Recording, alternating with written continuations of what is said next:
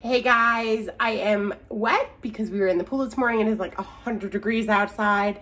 And today I'm doing a dump and go crock pot cheesy chicken tacos with, get this, 4 ingredients. It is keto, low carb friendly, and let's do it.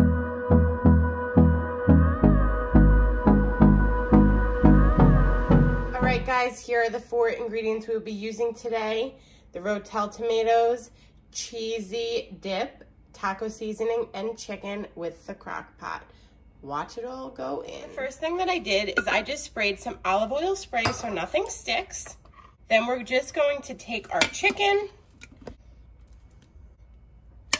We're gonna take a can of Rotel diced tomatoes, juice and all. Just pour it over. And the Ortega taco seasoning or any taco seasoning of your choice. Now from here, you can add, if you would like, any other type of spices, cumin, chili, whatever you would like. I'm just gonna keep it with the taco seasoning because I have the kids and it's just so much easier. So check this out, dump and go in the crock pot. We are gonna use this later after the chicken is all finished, but we're not adding it yet. So you're just adding the taco seasoning and the chilies. I'm gonna put this on. I'm gonna do 5 hours on low. That's it. Don't touch it. Let it sit and let it do its magic. Okay, the chicken is done. Okay, our chicken is done. This is what it's gonna look like. And we're just gonna shred the chicken by taking a hand mixer and shredding it all up. It makes the most perfect shredded chicken.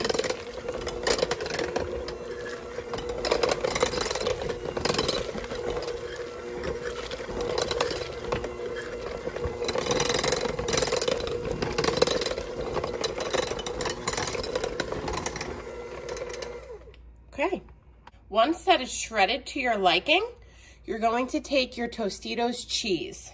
Now this you're gonna do to preference. I'm gonna put about half of the jar just to see what it looks like.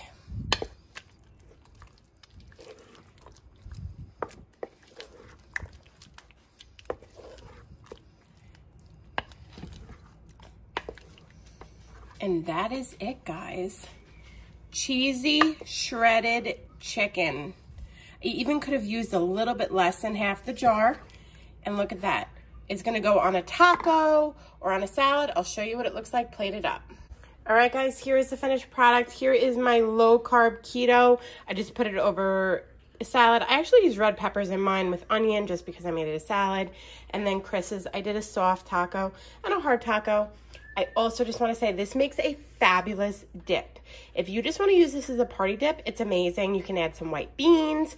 You can just leave it as is and add some chips.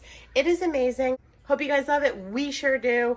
And it is a great low carb option without feeling like you're missing something. All right, guys, that is it. The queso chicken tacos are done. We are going to eat. I have a big mess to clean up, and we are going to try and enjoy a little bit more sunlight before the sun goes down. If you make this, please let me know and tag me in the comments below or tag me on Instagram. And I hope you guys enjoyed it. If you liked this video, please give it a big thumbs up, like, and subscribe, and we will see you soon. Bye.